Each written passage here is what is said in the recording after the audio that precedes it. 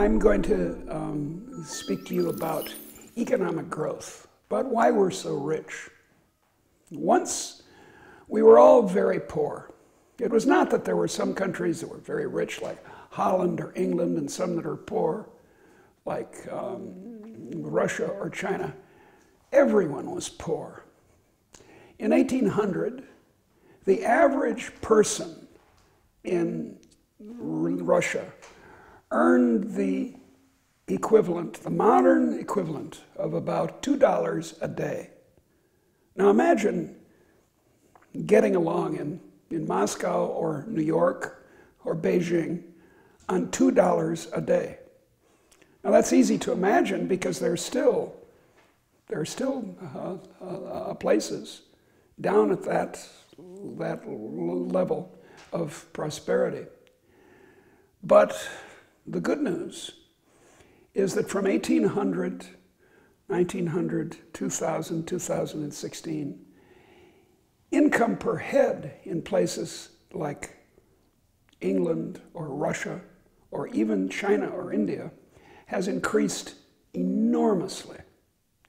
The goods and services that the average Chinese person or the average English person has in the way of healthcare, housing, food, travel, entertainment, has increased by such big percentages that it's hard to understand. In a place like England, which in 1800 had an average income of about $6 a day. Now remember that it was $2 a day in Russia at the time. Now has an income of about $110 a day. 6 to 110. That's an enormous improvement in human fulfillment, human life. In fact, you can draw a diagram. You can start back at the beginning of the human race in Africa. We're all Africans. And there's $3 a day or $2 a day. And so it goes for 200,000 years.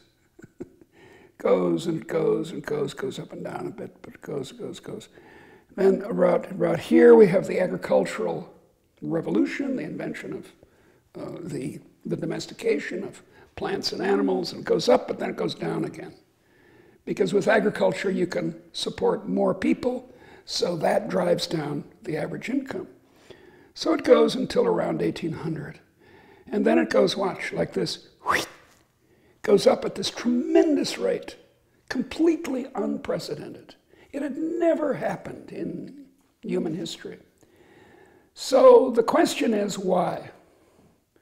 Why, in this one time in human history, did we overcome most of scarcity?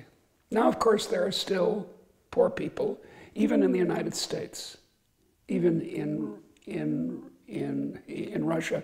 But even the poor people in the United States are much better off than their ancestors were. So it's a puzzle. In fact, it's the main puzzle in economics.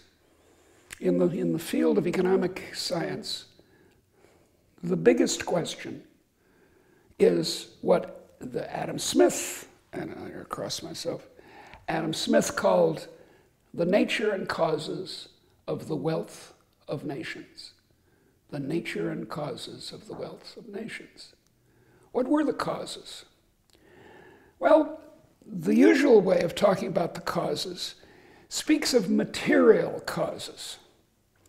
This is in a way the influence of Adam Smith, but it's also the influence of Marx. A materialist idea that foreign trade caused it, or exploitation of empires caused it, or capital accumulation, more buildings, more roads, more educated people, or resources caused it, oil, coal. And in a book that I wrote in 2010, I went through all these explanations, each one. I mean, it's a long book. It goes, it's 500 pages long. So I go through all of them, one after another. Is it foreign trade? Is it imperialism? The last stage of capitalism, as Lenin called it. Is it, is it virtuous capital accumulation? Is it the Protestant ethic? Is it institutional change? And these are all the suggestions that economists and historians have made over the past 200 years, while it's been happening, this. And my conclusion in that book, which is called Bourgeois Dignity, is that it's not any of these materialist explanations, that there's something deeper.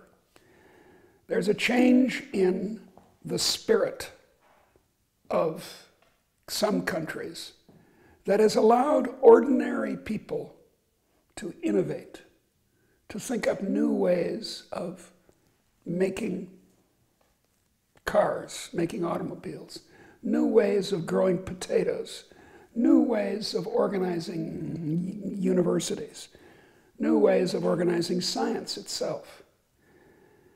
That ordinary people had this opportunity for the first time was the big change. So in a word, the change in the 18th century, starting in northwestern Europe, starting in Holland in the 1600s, then shifting to England and Scotland and the North American colonies in the 1700s, and then to the wide world in the 19th and 20th century. In one word, liberalism. Liberalism against the hierarchy that had dominated agricultural societies since that agricultural revolution. It's the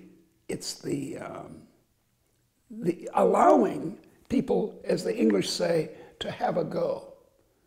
In the older societies, and still in a great many societies, hierarchies, men, women, lords, serfs, rich, poor, are frozen in place. And you can't move, you can't have a go, you don't have a chance. So it's not that there was some rise of entrepreneurship psychologically. It's not that there were new opportunities for foreign trade and commerce has existed since the beginning of Homo sapiens. It's not those material things.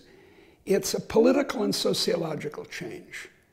Two items: equality before the law and equality of human honor, human dignity.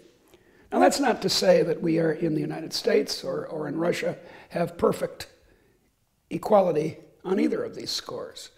There's a problem in Russia with the rule of law. There's a problem in the United States with hierarchy and snobbishness and, for example, race. But we're slowly overcoming those.